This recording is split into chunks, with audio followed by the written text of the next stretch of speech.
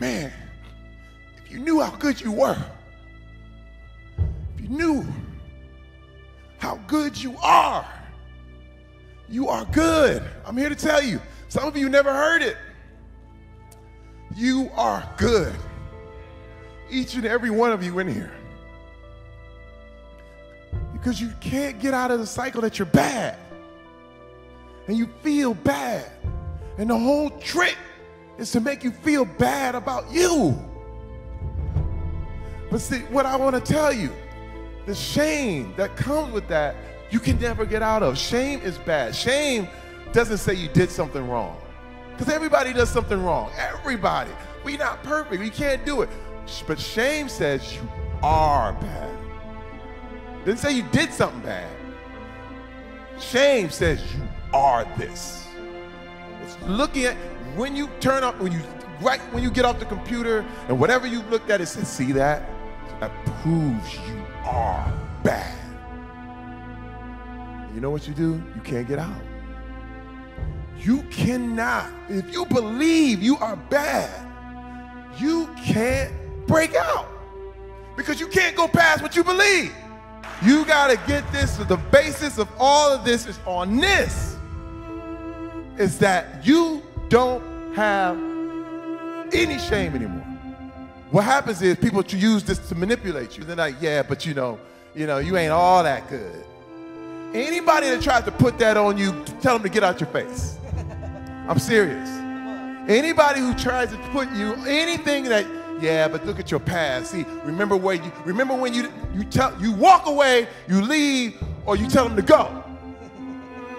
This is the best news you've ever heard in your life, because once you understand that you're good, you act accordingly. You know what?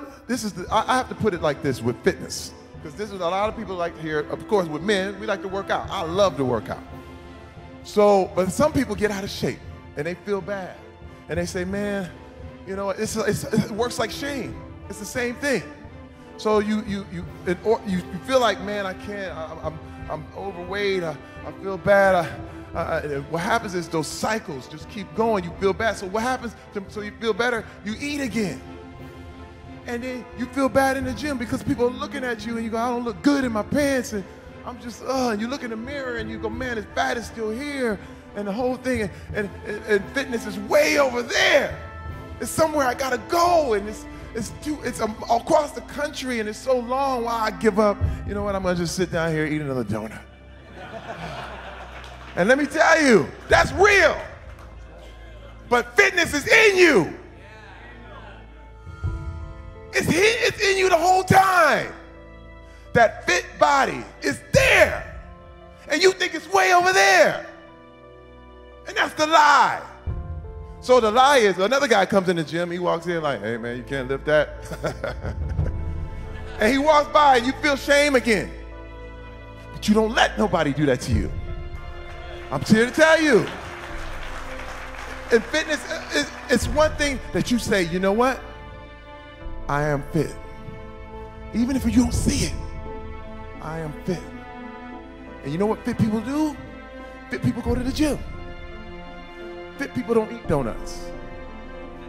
Fit people eat protein. Our pride, it's one of those things that activates us. You know, the pride that we have is something that could really, really hurt us. Because what happens is, as you're built up in everyone's eyes, and everyone is now saying you're the man, and you're this and this and this, you don't want anything to ruin that. You start to love that. Even though in your personal life, it's messed up. Even though at home, everybody knows the real you. But you keep the picture. Because now, it's about a brand. I'm Terry Crews, the brand. I am a brand now. I am an image, and I have an image to uphold. And it's really pride. It's really, I bet you won't jump off that bridge. And what happens is, it will collapse.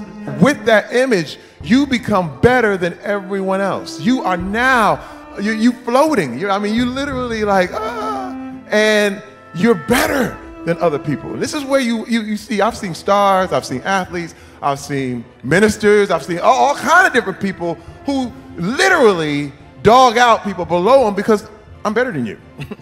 I really believe I am worth more than you. You treat everybody like that because you're better. You feel you're better.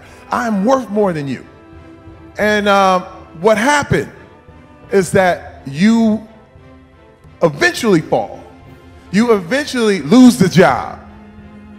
You eventually lose your money. You eventually you are going to take a loss.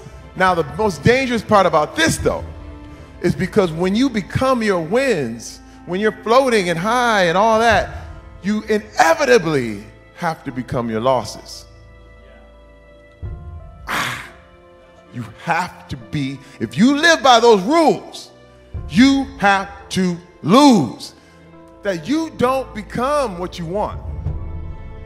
You become where your habits take you. Now, you have a donut, you ain't gonna get fat. But you have 100 donuts.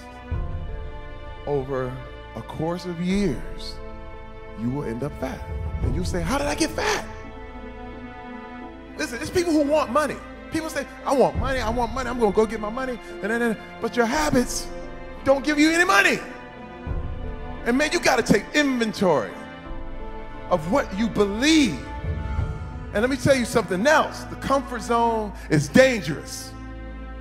When you're comfortable, you are at most danger.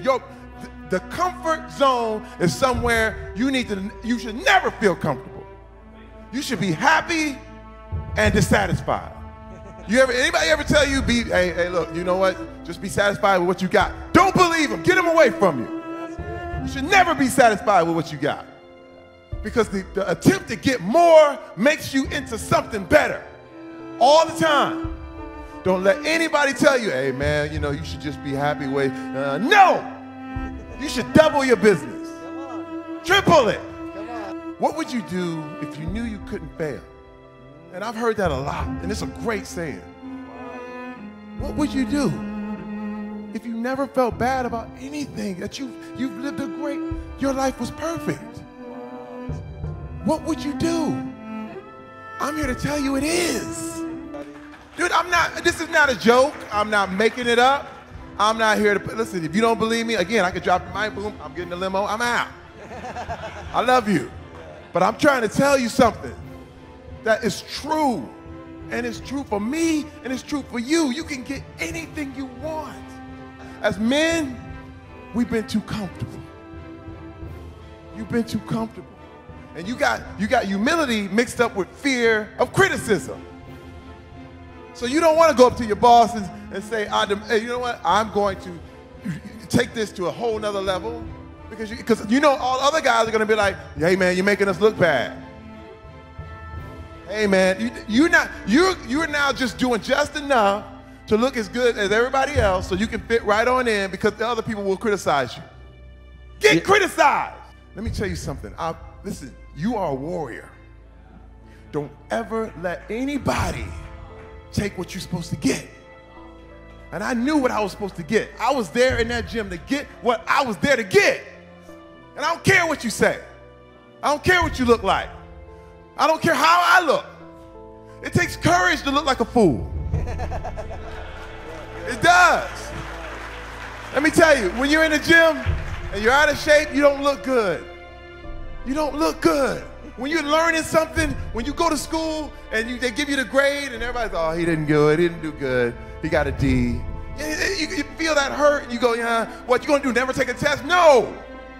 You get back up and you get what you are supposed to get. And I wasn't letting it happen. And people have always said, well, be humble, Terry, be humble. But you know what humble is? Humble is the fact that I can lift the whole gym, but I use it to lift groceries for the little old lady. That's humility. That's humility. That you use the thing that you're strongest at to help others. That's the essence of humility. I walk in like, what? I run this. But you got to know you can do it. Yeah. There was no humility. That doesn't work. You should go in your job like that. Not rude, never rude. It's not rude. But let me tell you, they're going to take notice. They're going to take notice. And they're going to go, man, this dude is, he's above his place. He's outworking everybody. In fact, he's too big for where we got him. It's the energy that you get from that is meant to take you. The same thing that grows a flower is that same energy that you should grow your life with. If you don't grow, you're dying. If you do not expand your business, expand your family, expand your life, expand your mind, if you don't push to grow, you're dying. And what you have will be taken.